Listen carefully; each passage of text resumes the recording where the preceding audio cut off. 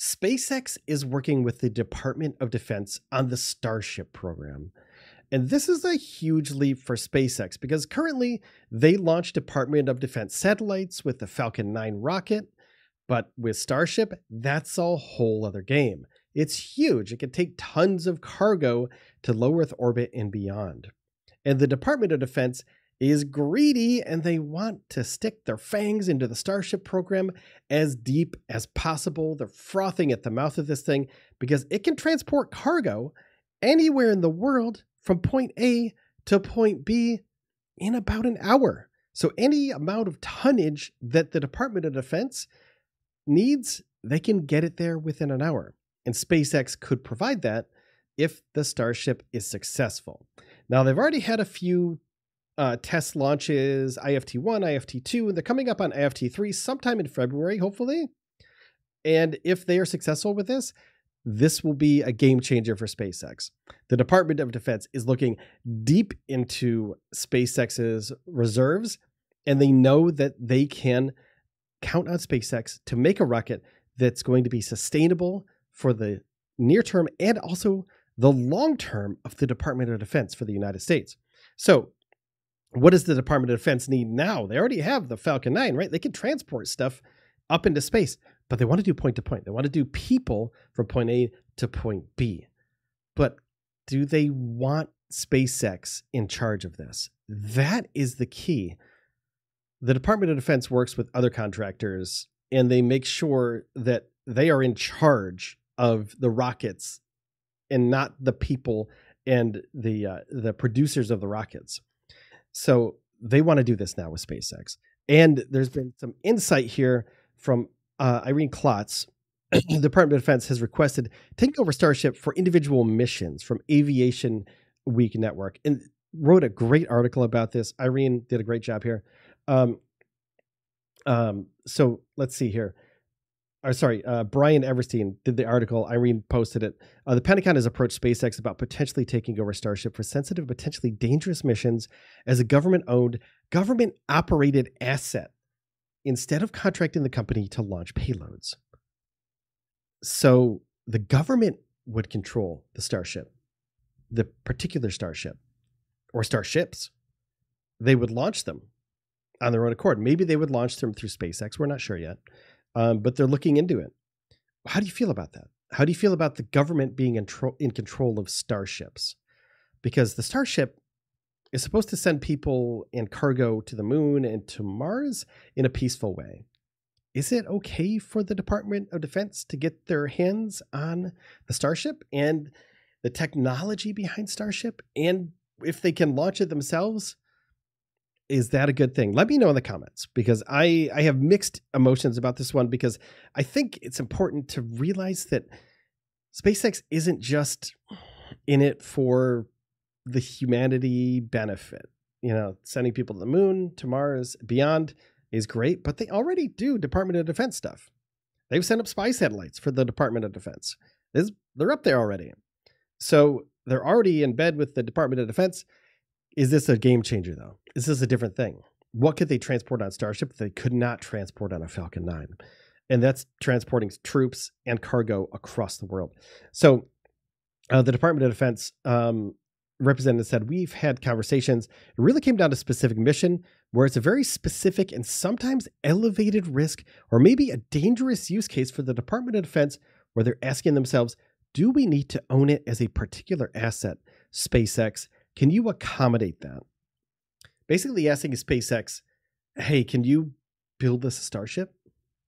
You know, it's kind of like when somebody builds the Department of Defense a tank. And that tank is owned by the government now.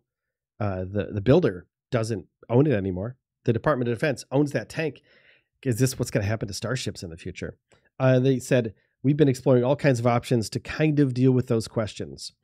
You know, they move cargo, like I was saying, like they're going to be moving cargo. They already have a Starship contract with the Department of Defense to move cargo. And eventually they'll have a contract to move people once they human-rate this. And of course, we know that it's capable of carrying, I think Elon said 100 people at a time. So if you could get 100 troops anywhere in the world within an hour, would you do it if you're the Department of Defense? Of course you would. You'd want your own rockets to do it too.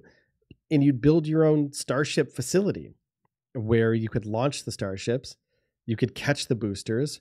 It would be all under the watchful eye of SpaceX. They'd build it probably, they'd contract them to build the launch pads, the landing pads, the rockets, of course, and or at least, give them the blueprints, if you want to put it in a very broad term, to build these things, to build the launch pad, the landing pad, the chopsticks, the arms, the tower, everything. And once SpaceX nails this, the Department of Defense is going to be all over this. I want to know, of course, I want to know what you think, because I know what SpaceX does already. I know that they do this for the Department of Defense already, Air Force already, Space Force already, NASA, of course, because they're a department of the U.S. government. But is this a different thing with the government owning starships? Is this this is a huge leap? You making those assets, and then they go on to say, if we can buy the commercial service, that's what we're going to do. But there might be some use cases where there needs to be a government-owned, government-operated vehicle that transfer can happen on the fly. So if they can buy a commercial service, say, okay, let's load up some cargo from Boca Chica Starbase, Texas, and fly it to someplace, anywhere else in the world. That's not bad. That's not a bad thing. Just get the military to bring down their assets, to bring down their cargo to Starbase, load it up on a Starship, and then launch it from there. That's not a big deal. They do that all the time. They do that with cargo planes, cargo helicopters, etc. This is a rocket, though. It's a pretty big deal. It's pretty different. But if the Department of Defense could do this on their own property, how often would they do this? It's a little bit scary that they would have that power to get anywhere in the world within an hour-ish. I have to say, about an hour. So Brian, you nailed it. It's a great article, and it's, it's short. It's easy to read. But I think we may be in trouble. I'm just saying, this is very powerful. This is very, very powerful. And I think we have to keep an eye on this, because there's just so many things could happen with the Starship that it was a game changer for everything, for the cargo and the people and, other assets that the government and the Department of Defense can move around. So I just want to have a discussion with you today, because I thought it was pertinent. And I think the Starship, even though we have Mars on the horizon, is it possible that bad things can happen on Earth because of the Starship? And does that sway your opinion about SpaceX? All the other rocket companies do it. Not the same thing, but, they build systems for the Department of Defense. So there's already precedent being set. SpaceX, like I said before, takes cargo to space for the Department of Defense. So I don't know. There's so many things. There's so many things to think about. It's in my wheelhouse, but I'm not in the Department of Defense. So I understand why they do it. I really do. I understand why they would do it. It makes tons of sense. But is it the right thing to do? I don't know. That's where I'm kind of I don't know. So I want to have a discussion about this. I want you guys to talk about it, because I think we need to. We need to, make our voices heard about this stuff. I think it's important that we have a strong military, but I also think it's important that, sometimes you do the right thing. I know. But if this is a ton of money for SpaceX, does it outweigh? Could they use this Department of Defense money to build more Starships, to get more cargo to Mars, to get more people to Mars? Is it worth it at the end of the day to get people to Mars by doing this? By selling Starships to the Department of Defense. Possible billions of dollar investment from the DoD towards SpaceX and towards Starbase, and that's a lot of money when you are a rocket company. It's a lot of money. So yeah, there's a lot to consider here, and I hope you take this into consideration. When you think about SpaceX too, because even though their aspirations are huge and monumental, and they're going to get us to other planets and take cargo everywhere in the solar system. That's wonderful. But what's the trade-off? I'll leave you with that. What's the trade-off?